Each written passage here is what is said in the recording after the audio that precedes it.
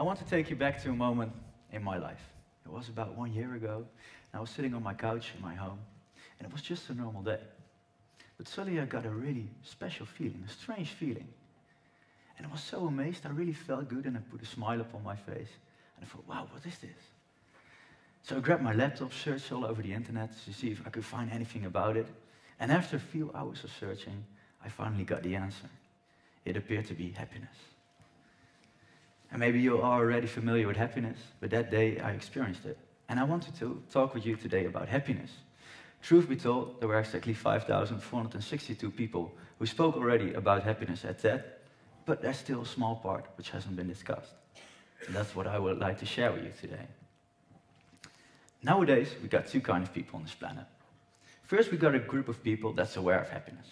And on the other hand, we've got a group of people that's not aware of happiness. And I want to do a small test with you. And this may sound silly, but please join me. Can you raise your hand if you are aware of the fact that happiness exists? Great.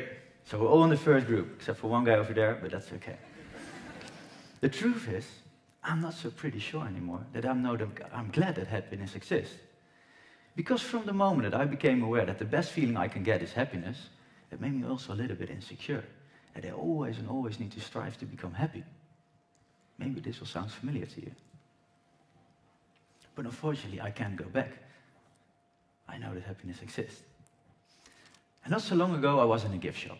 I needed a gift, and almost the only thing I could buy were all kind of inspirational quotes for on your wall. In the old days, we had a beautiful Van Gogh or a Chagall on our wall, but we replaced them by all kind of happy life quotes, like life begins at the end of your comfort zone. It scared me because it would mean that 95% of my time I'm not alive. But there was another one, and it really freaked me out. And it goes like this. Become the best version of yourself. Ever heard of it? And I just told you that I was striving to become happy. And suddenly I read that I need to become the best version of myself. And this suggests, when I'm not the best version of myself, I'm not good enough. So I started to think about this quote. And you know, it's good to grow, but it's wrong to think that you will become happy when you're the best version of yourself. That's not the way it works. It works the opposite way. Happiness is the key to become a better version of yourself. But most important, be a happy person anyway. And that's what I would like to share with you today. How to become happy, not being the best version of yourself. So let's go back to that happy day of mine. I experienced happiness and I thought, wow, this is great. I want to have this tomorrow again. Yeah, why not? So it was the next day, same house, same couch, and I was totally ready. I prepared myself, my hair was in a good shape, and I sat down on the couch and waiting for the great feeling to join me. And I waited, and waited, and waited. And the feeling didn't come. And I thought, oh, this is strange. Why was it here yesterday? And why not now? And I waited for hours, but the feeling didn't come. We just found out that we're all in the first group. You're aware of the fact that happiness exists. And if you'd ask somebody from this group what they want to become, there's a big chance that you say, well, I want to become happy. It's the highest goal. But if I ask you to describe happiness, could you give me a proper description? Think about it for a second. Description of happiness. It's pretty hard, right? And there's a reason for it. Happiness is a feeling, and we can't describe feelings. And there's something more, and it's even more important. We don't have a direct influence on our feelings. I just showed you, I was totally ready to experience happiness on the couch, but it didn't come. And that's strange, because we want to achieve something, we want to become happy, but then you need to have some influence. You don't want to wait all day for somebody to show up, do something great for you, so you can say, oh wow, you just made my day. Can you come back tomorrow? That's not the way it works. You have to do it yourself. You need to have some influence. In the period that I experienced happiness, I also had a problem. Something strange happened to me on those days. On regular moments, I suddenly felt that I needed to cry, just at random moments. And the strange thing about it was that I was not unhappy at those moments. I was not sad, but still I felt that I needed to cry. For example, I was in the middle of a meeting, and everybody was telling the story about the week before, and suddenly I felt some tears burning. And you know what? It's a pretty strange thing to start crying in the middle of a meeting. So I tried to shape my face in such a way that the tears wouldn't appear, and luckily I succeed every time. So I'm really good at matte faces now. But I knew there was something wrong. So I visited a friend of mine who's a psychologist. And these moments had to do something with my subconscious. And pretty soon we discovered that I was not happy with myself when I was doing nothing. When I was doing nothing, I felt worthless. I was really hard for myself. I always had to be busy achieving something. And this is completely wrong. You need to be happy with yourself at any time, at any moment, when you're busy doing great things, but also when you're doing nothing. So I confronted myself with my strive for happiness. And my body gave me a signal that this wasn't the correct way. The quote from the gift shop, "Become the best version of yourself," literally applied to me on those days. When I was not the best version of myself, I was not happy. So I found out that my focus was wrong. I was focusing on happiness as a goal. But I just told you, you don't have a direct influence on your feelings. So I was focusing on something I couldn't achieve. So I needed a different focus. So what should your focus be? The answer is in this model. All day long, things are happening. And these happenings, these stimulus, gives us a certain feeling. And the feeling that we got shapes our behavior. And of course, with our behavior, we make new things happen. Seems clear. But there's something missing in this model. There's another spot. And it's really important. When there's something happening, before you have a feeling, you first have a thought about the thing that just happened. When there's something happening, we first have a thought about the thing that just happened, and our thought creates the feeling that we have. So there's no immediate feeling after happening. And I can make this clear with an example.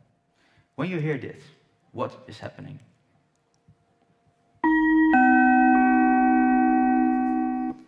I see a few people laughing, a few people are crying. Because they think, well, not again. You're at the train station and your train has a delay. And that's the happening, the message that you get. The train has a delay. Is there an immediate feeling when you get this message? No, some people get really angry, some people get really sad. There's no immediate feeling, no automatic feeling. Our brain processes the happening, the message that your train has a delay. And in the brain we create a thought about the thing that just happened. And the thought that we have, that creates our feeling. So once again, you don't have a direct influence on your feelings, but you do have an influence on your thoughts. And once you can control your thoughts, you can create a mindset. So your thoughts and mindset are a really important key to become happy. But where should you focus on? What should your mindset be if you want to become happy? The answer is this. Be positive. If you have a positive mindset and have positive thoughts about the thing that just happened, that's the easiest and fastest way to get a happy feeling. And the good thing about a happy feeling is that your behavior becomes better, more productive, less stressed. And when your behavior comes better, you'll see that the new events, the new happenings you will have also will be better. So focus on your positive mindset. That's the key.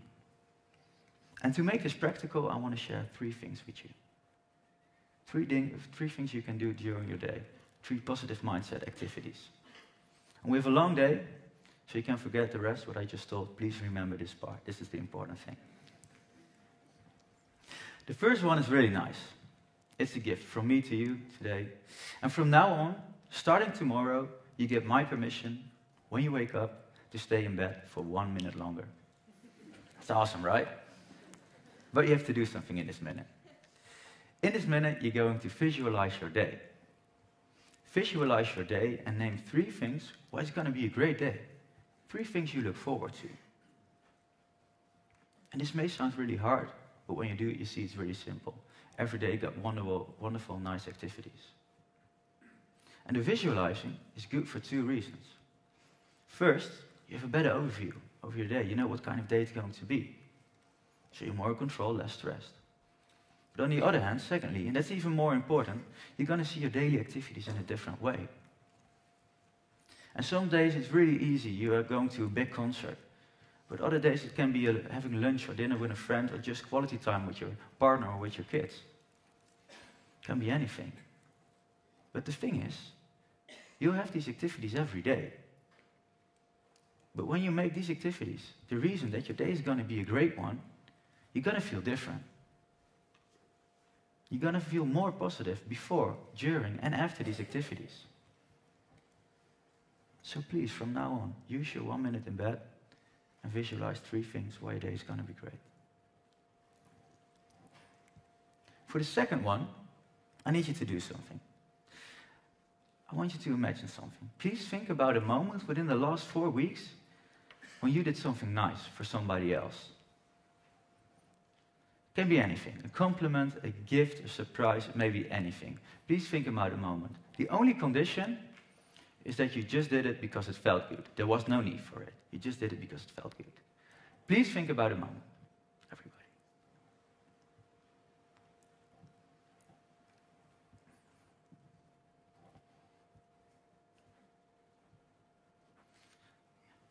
Yes, you succeed all? Okay, now I'm curious if you all find something. Let me check. She's really busy. Did you find something? Complimenting a colleague of mine. Yeah, will you come to the stage with me?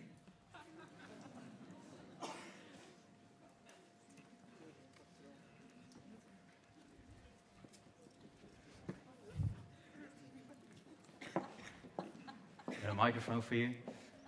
Would you like to share your moment with us? Thank you. I complimented a colleague of mine who helped me. Oh, great. That's great. That's really nice. We like that, right? That's a good thing to do. Okay, great. Yeah, give her an applause. Really nice. Okay, thank you. Here's what we're going to do. You can go backstage. You get a headphone with some nice music on, and I will pick you up in a minute. Okay. Yes? You can take the microphone with you.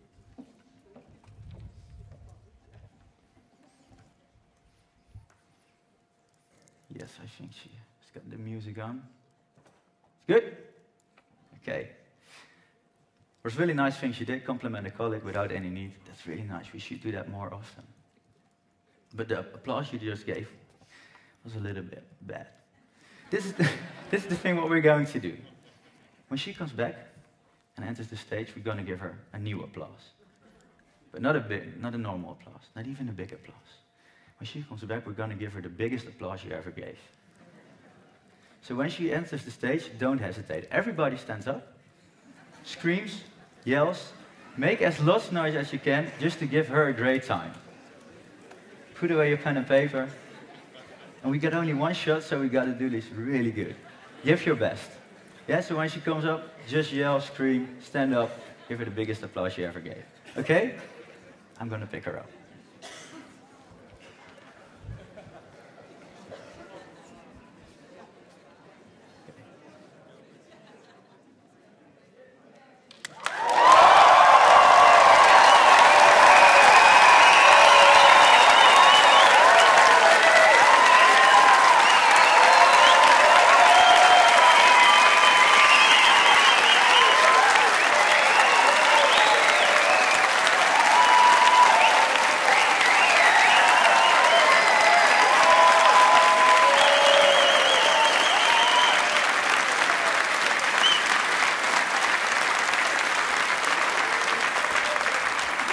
Okay, great, thank you. Thank you. How was that? That was good. That was good. She said it was good. Okay, great. You feel better? All right, yeah, it's awkward. It's awkward. But I see you also smiling, so that's a good thing. Okay, thank you. You can go back to your seat. Okay, great. It may not be surprising that she felt really good after this big explosion you just gave her.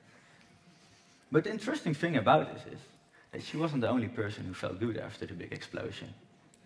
I bet you all feel better, more positive. And that's the second thing we should do during our day. This was the visualizing. Here we have spread positivity. Share it with other people. Share the good feeling with other people. We just experienced it. When you do this, other people will feel great. But you will also help yourself with a great positive feeling. So focus on spreading positivity. For example, a research showed when you greet 5 strangers a day, you're already far more happier. 5 strangers a day, that's nothing. So please use your focus and spread your positivity. And it's interesting, because when you play hard, you will feel positive. When we are positive, our brains work better, so we'll become more productive when we work hard. Remember that part. And then the last thing, what we do at the end of our day. How do you end your day? For a long time, for me, it went like this. I was lying in my bed with my smartphone stuck in my hand, and I was checking Facebook, Twitter, LinkedIn, my emails, my WhatsApp, the news, of course, and then Facebook again for some new posts, Twitter for new tweets, maybe I was even retweeted, that would be awesome, and finally checking the news again to see if nothing terrible happened in the meantime. I was totally not with myself before I went to sleep. I was at different places. And you know, it's okay to check your smartphone before you go to bed, but don't make it the last thing you're doing. Take a digital detox. Take some moment for yourself and think about your day. Be grateful. Another research showed that people who are grateful are the happiest person on this planet. And a friend of mine and I did some research on this topic. We asked a group of students to write down for 21 days in a row, at the end of the day, 3 things they were grateful for. And after these 21 days, we measured that happiness had increased for these people. And again, you'll see that every day's got wonderful, nice activities. But when you can be grateful about these activities, and they will come again, you're going to feel different. You're going to feel better when they will show up again. So please, be grateful. Again, name 3 things at the end of your day where you're grateful for. So, visualize your day. Name 3 things why it's going to be great. Secondly, spread positivity. We just experienced it. It was a great moment. Please do this more often. You'll help other people with a great feeling, but you'll also help yourself with a great feeling. And at the end of your day, be grateful. Name 3 things where you can be grateful for. And you see this, when you add these 3 things to your daily activities, you'll see that you focus on a positive mindset. And then you might even become happy without having to be the best version of yourself. Thank you.